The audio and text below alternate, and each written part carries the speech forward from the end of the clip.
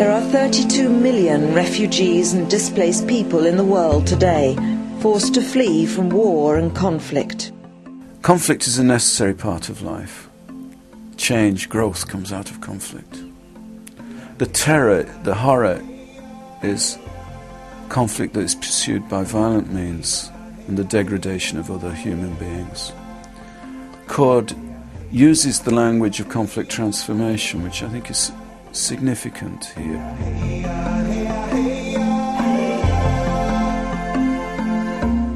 The number of civilians who are being targeted remains very high, almost as if they're being targeted more than the people with weapons.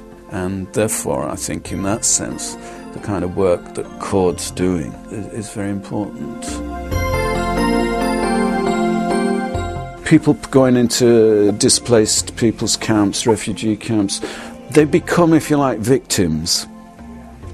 They're survivors who've been affected by violence, but no longer victims. Very often the drivers of war, poverty, exclusion, unemployment, discrimination, can remain unaddressed. And I think this is where agencies like Cord come in very important in terms of addressing with local people. Cord's approach is all about building relationships. It's going beyond giving food aid, offering people the means of making a living, learning a trade, a skill that'll get them back on their feet.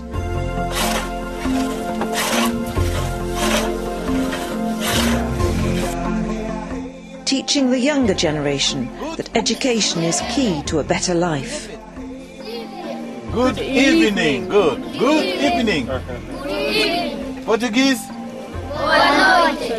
Cord as an organisation likes to feel that it is part of the community with which it is working. We involve the community in our discussions, in the development of our programmes, in the discussions of the budget that's available for our activities, and so we try to be one with the community. I think the advantages are long-term because we are developing people, we're giving them skills and experience that even when Cord is gone they can take on. They've built it, they've managed it, they're making it work, they own it, it'll be a success. It's very difficult to actually believe that we're in the middle of Afghanistan because there's so much greenery and agriculture around here, and this has been provided by Cord. They've got tomatoes planted, they've got corn, maize, they've set up this agriculture project, and this is what's helping the people of Afghanistan get back on their feet and hopefully live a better life.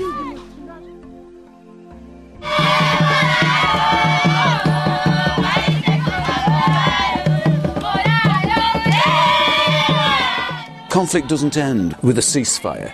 As long as those drivers of the original drivers of conflict, the violence, are still there, then there's every chance that it's going to recur. Breaking that vicious circle of conflict leading to poverty, which in turn can lead to more conflict, is crucial. And without our peace clubs getting people to reconcile their differences, Cord's mission would be in vain. In our anniversary year, Cord plans to launch programmes in more of the world's most troubled countries. We'll return to Cambodia, where the legacy of the Khmer Rouge still dominates. We'll explore ways of working in Palestine, and in DR Congo, a vast country ravaged by years of incessant war. We are trying to see, especially in the eastern part of the country, where people, refugees from Tanzania are coming back, and where lots of internally displaced people are still hiding in the forest or just coming out of the forest. What Cord could be doing at the level of shelter, the level of livelihoods, education. Now in Congo the needs are so big that everything has to be redone, which has left the country, really, and the population one of the poorest of the world. The challenge of transforming the lives of the world's most vulnerable people remains formidable, but with a legacy of 40 years' experience and your help, Cord is determined to make new life after conflict a reality. You see the terrible things that human beings can do to each other, but also there's the wonderful things that human beings care for each other. But also you've got that thing of you must never despair, because it's a betrayal of the future generations.